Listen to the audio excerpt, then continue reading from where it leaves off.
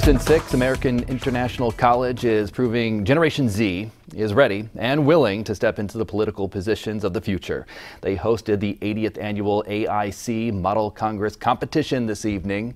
High schoolers from across New England taking part. Students spend a full weekend discussing, drafting, and debating legislation based on current events. And this isn't just for show.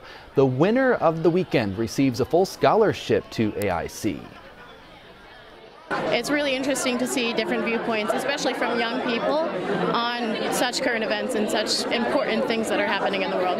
It's really important to me because it just really brings government to life. Now, Representative Richard Neal will address the students on Saturday.